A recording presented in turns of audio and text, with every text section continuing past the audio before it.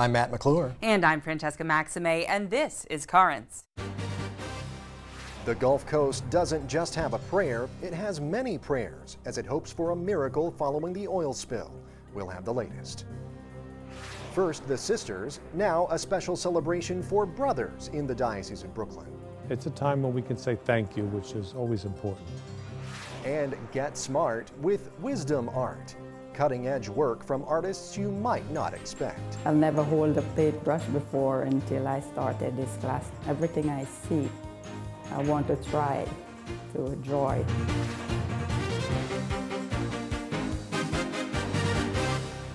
Well, good evening. Thanks so much for joining us.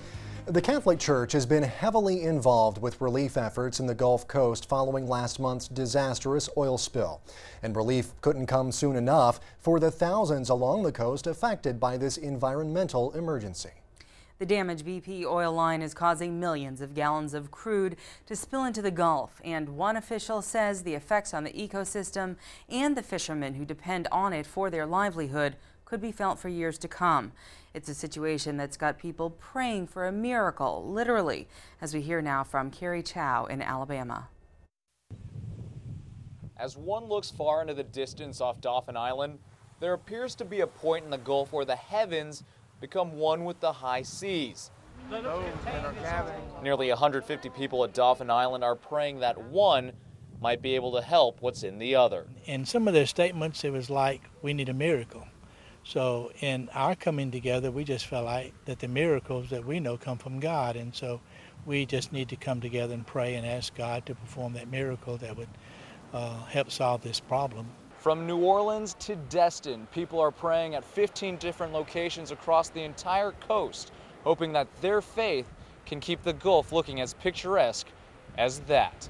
We're not trying to get God to decide where the oil should go. Everybody's going to hurt from it. So what we do want God to do is just contain it and dry it all up. In our Gulf Coast, Lord, perform a miracle. Organized by the Gulf Coast Christian Evangelistic Association, around 1,000 people across the Gulf Coast met at 7 p.m. and prayed together for an end to the oil spill. And I just believe that when we come together as not Baptist or Methodist or Assembly of God, or not black and white or Asian, we come together as believers. God hears our cry. Keep it away from the coast. A cry that's ringing across the entire Gulf Coast.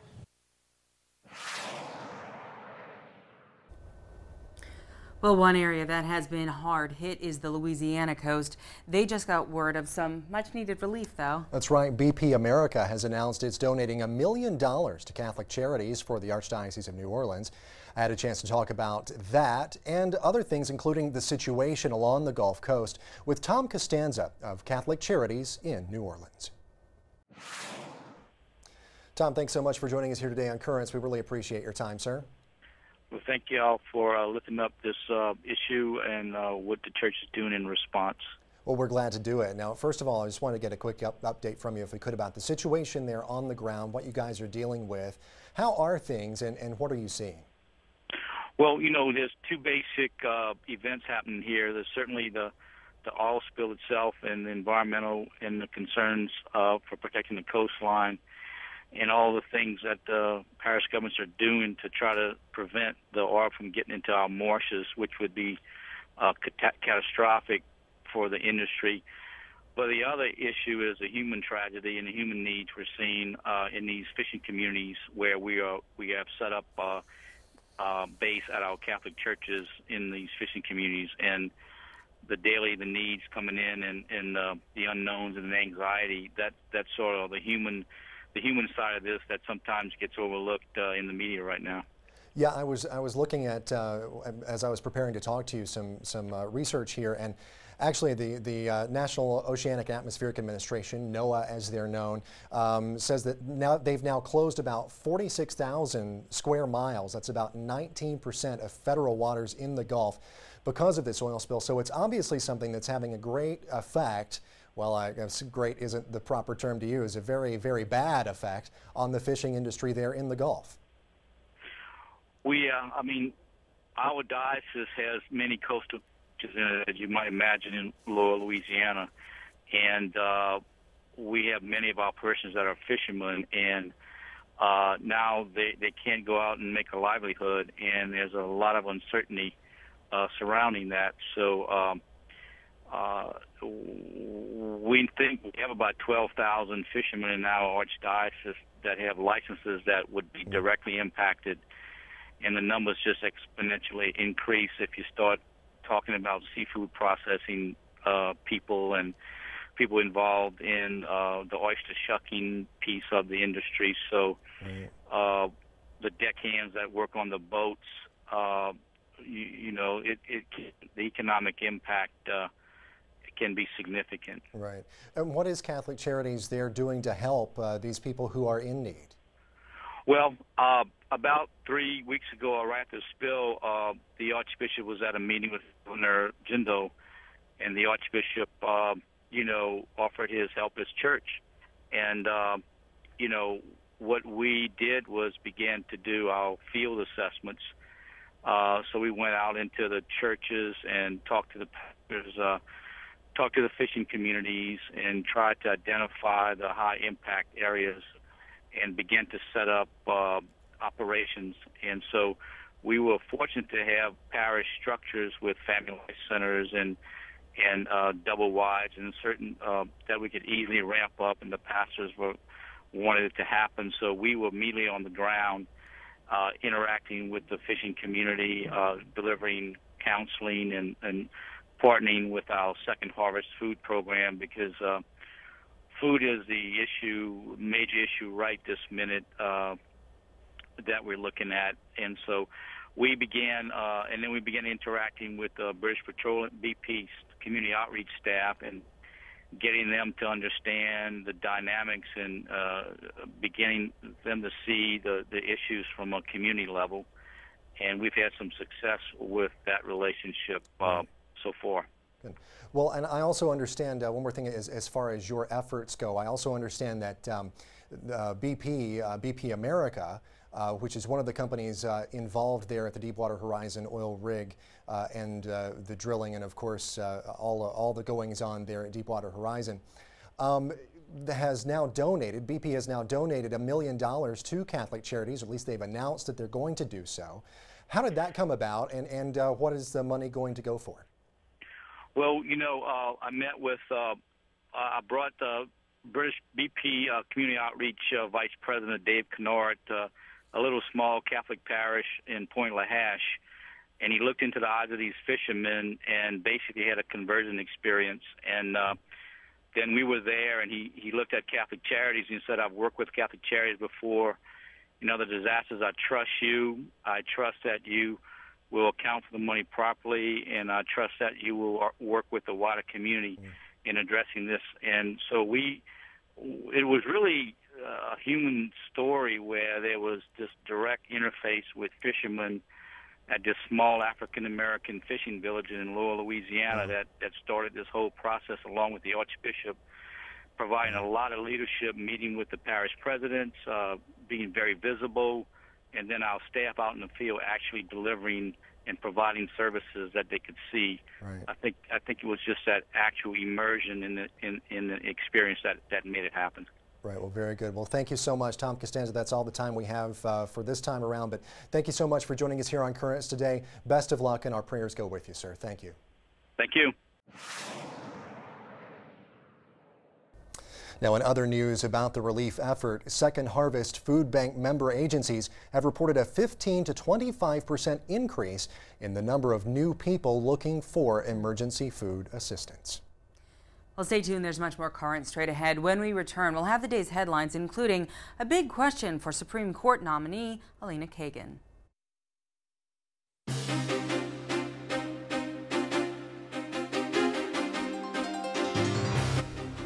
Welcome back to Currents. I'm Matt McClure. And I'm Francesca Maxime. Coming up later, some unconventional artists put their work on display. But first, let's have a look at today's headlines. Well, we now know when Senate confirmation hearings will get underway for President Obama's nominee to the Supreme Court. Senate leadership announced today the Judiciary Committee would begin hearings for Elena Kagan on June 28th. Kagan is U.S. Solicitor General and the president's pick to replace the retiring Justice John Paul Stevens on the High Court. The announcement came a day after a prominent House Democrat called on Judiciary Committee members to grill Kagan about her stand on abortion. New York Congresswoman Louise Slaughter wrote a letter calling on senators to make sure the nominee supports abortion rights. Slaughter expressed concern over a memo Kagan wrote in 1997 encouraging President Clinton to stand behind a bill limiting late-term abortions.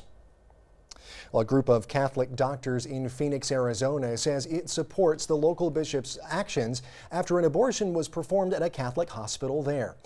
Bishop Thomas Olmsted rebuked hospital staff for allowing the abortion and said any Catholics involved were automatically excommunicated. The Catholic Physicians Guild of Phoenix agrees, saying in a statement that abortion is never justified by circumstances. An ethics committee at St. Joseph's Hospital approved the procedure after determining it was the only way to save the mother's life. Hospital executive Sister Margaret McBride was a member of that committee, but she has been reassigned. The diocese says she's been excommunicated because she gave her consent to the abortion. In Rome, Pope Benedict reflected on last week's trip to Portugal. During his general audience today, the pontiff gave his first extended remarks since returning to the Vatican. We get more now from H2O News.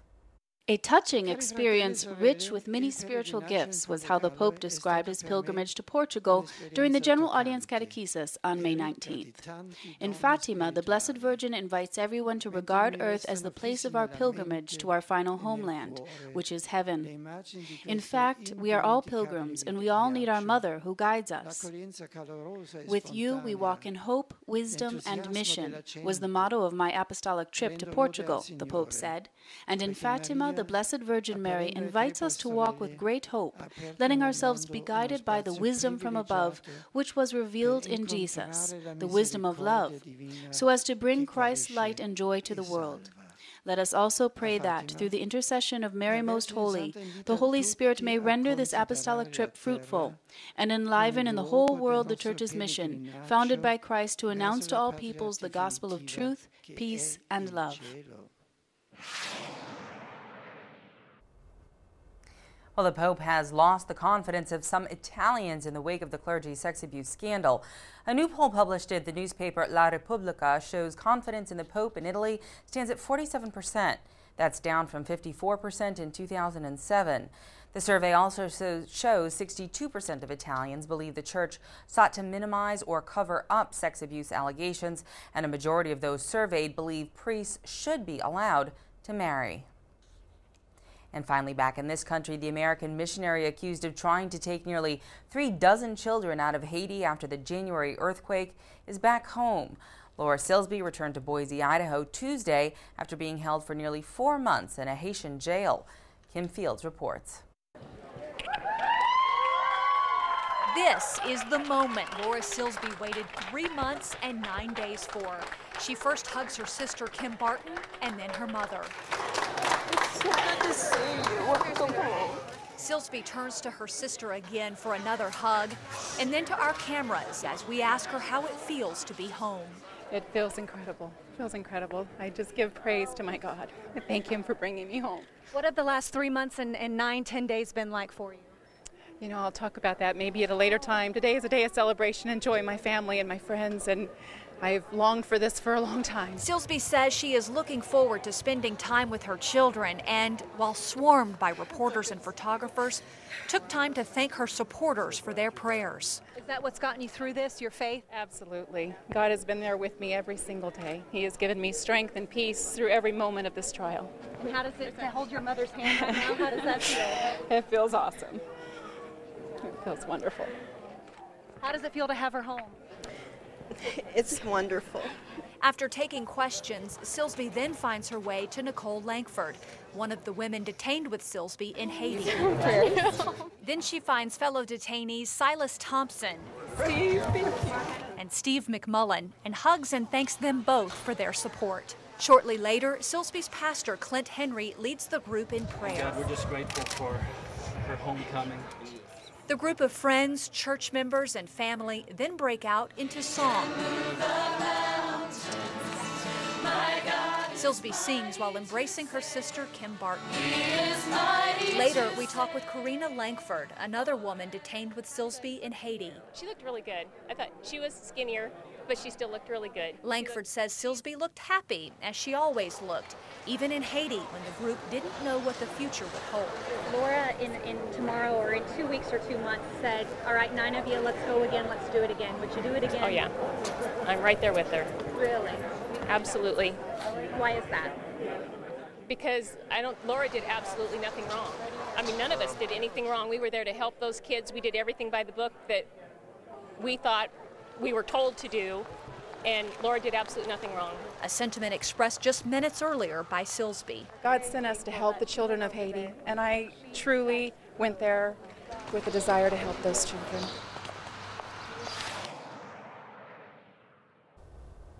And that is Kim Fields reporting. Well, stay tuned. There's much more Currents coming up. Just ahead, they may look like priests, but these men who follow a slightly different vocation get honored. I never looked on that as a challenge. I looked at it as a privilege to serve.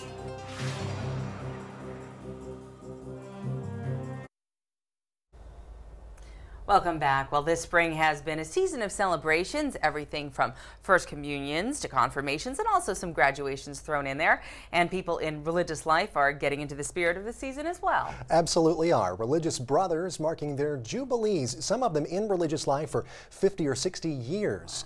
They all gathered in Douglaston, Queens last week to celebrate some major milestones.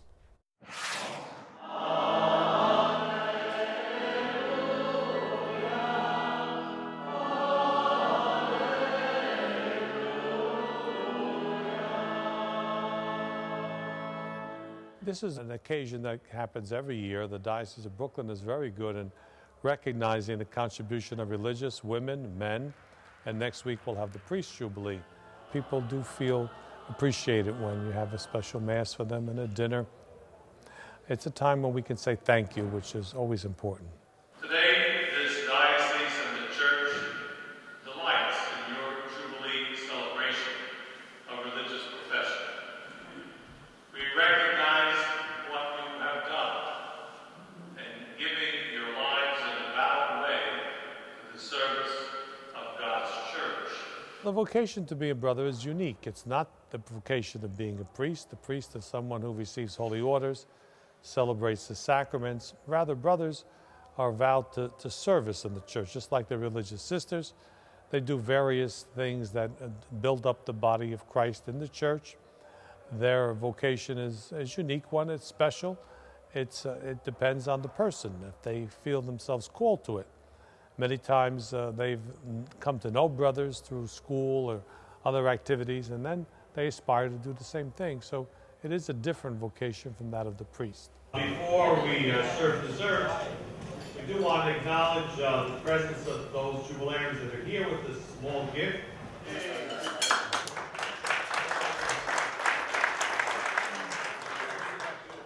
I enjoyed doing all of the works that I did as a Franciscan brother in our diocese. And there's no question about the fact that I would make that same decision again. I never looked on that as a challenge. I looked at it as a privilege to serve, to do the best I could every day. I always looked on it as a privilege and a great joy to serve. The brothers are a very strong body in the church, and sometimes they do get like a second step behind the priests or even behind the sisters because they're a small group. But our brothers have been very strong in the diocese. They participate very well. They come to almost every diocesan function or anything that my office would run. So I'd say for Brooklyn Diocese, the brothers are very active and they participate very well in everything. What would I say to a young man today? After a very serious consideration, you have to think that I must commit myself to something that is significant, something that is important, and something that is satisfying. I found all three in Holy Cross. Commitment to something significant, important, and satisfying. Love that. And obviously he found it, as he said there. He's been, you know, in service for a long time. And that's what it's all about. You know, you think about religious brothers, and it really comes down to service, as Bishop DiMarzio mentioned. I mean, they are, you know, they take a vow to, you know, be of service to people inside the church and outside the church as well. Yeah, always wanting to give that support and not looking for the limelight, obviously. Right. Really looking to be able to provide it, and as they did for decades and decades. Yeah. So thank you to them. Stay with us. There's much more Current still to come. When we return, these local men and women get drawn in to an unexpected new outlet. I just happened to see the art class and I said, maybe I would like to try that.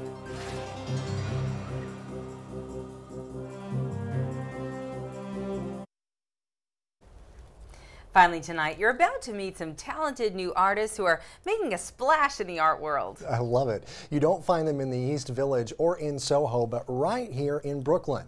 And the trendy studio that is supporting their work is the St. Charles Jubilee Senior Center. It's run by Catholic Charities. For sure. All the artists are senior citizens, and they're showing the rest of us what it means to truly make your life a work of art. The art program allows an artistic outlet for seniors so that they can express themselves as individuals and so that they can come together as a group and support each other artistically. Initially, I came to the senior center to do the yoga chair exercises. And then I just happened to see the art class and I said, maybe I would like to try that. I found myself coming for the lunches and then coming to the art class. So even before I retired, I was into the art classes and had a lot of fun with it. Everything is really here. You don't have to go out and buy a brush, buy a paint. What's wonderful about the art class and about older adult services in general is that some of the seniors don't even realize that they're artists until they actually come to the class. I've never held a paintbrush before until I started this class 2 years ago. Now, since I started the program, everything I see, I want to try to draw it to see how it will turn out. Some people think they have to do a pretty line or make pretty colors. They worry too much about outcome and not the process. You know, the process is more important than the outcome. And if you can marry yourself to the process, the outcome can be incredible. I can just take plain white paper and fill it with colors and dribbles and drabs. They were willing to use any kind of materials. They were much freer. They didn't just copy things. They didn't just copy old masters. I like to sit at my window and I can see the backyard and everything in it. So I just sit there and draw what is outside, and I love it. Their work rivaled anything that my peers were doing. So I thought, how great would it be to, you know, focus on this kind of art at this stage of a person's life. Life memories can be put into a painting. 2 pictures that are in the artwork actually reflect the past in a sense, because one is when my son was young, playing in the snow, and then the Brooklyn Bridge. And the culmination of this show, I mean, we've been dreaming about this for a decade. It was about what senior citizens can do and produce that can rival young hip artists that are showing, well, we can do it too. It's very fulfilling, you know, and it gives you peace. The senior population is an ever-growing population in the United States, and especially here in New York City. And it's very important that we create services and expand on services that are for the older adult population. What they do and say isn't valued nearly as much as it should be. Let's take that wisdom and celebrate it and find ways to use it and express it.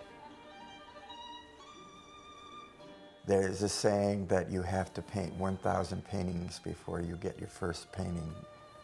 And I'm still working with my first 1,000.